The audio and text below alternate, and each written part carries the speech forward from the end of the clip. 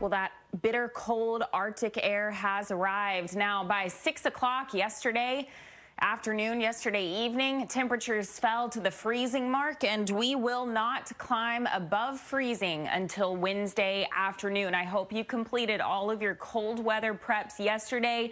You've got those faucets dripping, and you need to keep, your cabinets open, those faucets dripping through at least Wednesday afternoon. Very important.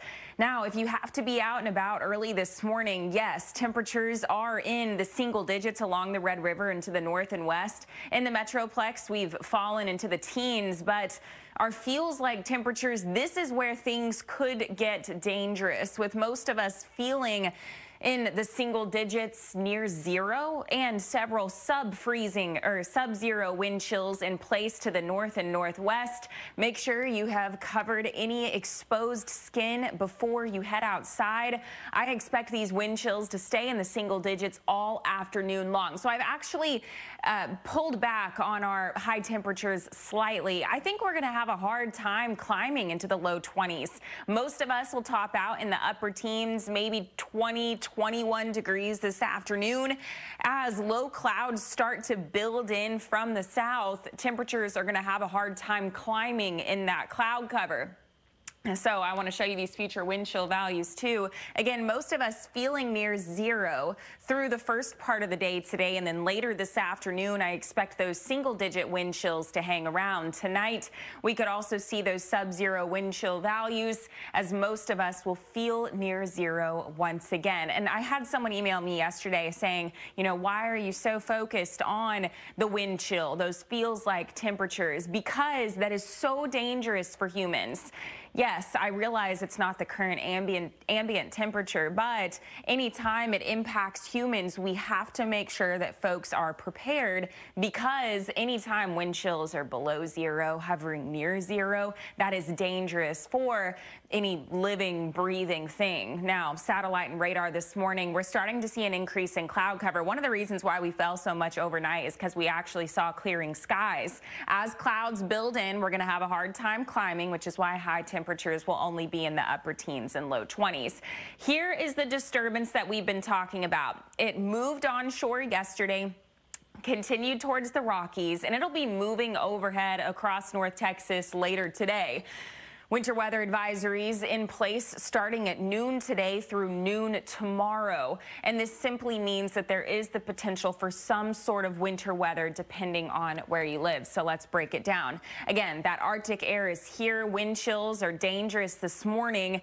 I wouldn't be surprised. This is the one update to the forecast from yesterday. I do think we will start to see the development of some patchy freezing drizzle, mainly across central Texas, but it could be very spotty across North Texas later today, probably after midday, continuing through the afternoon, but that coverage should stay pretty low, 10 to 20%.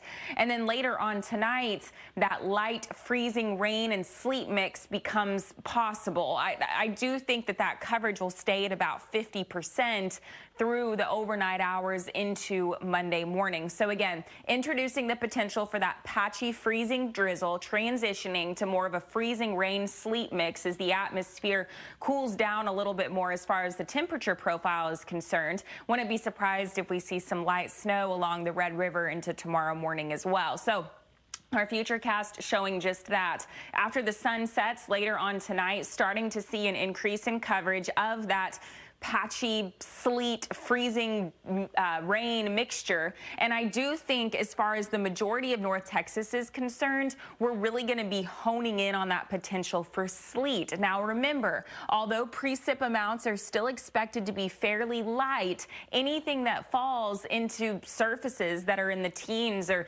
low 20s will have the potential to create hazardous travel. So again, mainly light snow later tonight into tomorrow morning along the Red River, and a mix of freezing rain and sleet for the rest of us. And yeah, it is going to be bitter cold out at the Cowboys game later today. If you're tailgating, temperatures will be in the upper teens. We don't climb much by kickoff. And when you're leaving the game, be very careful. I wouldn't be surprised if we see a little bit of that freezing drizzle start to impact bridges and overpasses later on this evening. Tonight, that wintry mix becomes a little bit more likely, 40 to 50% coverage into tomorrow morning. We stay below freezing through Wednesday afternoon.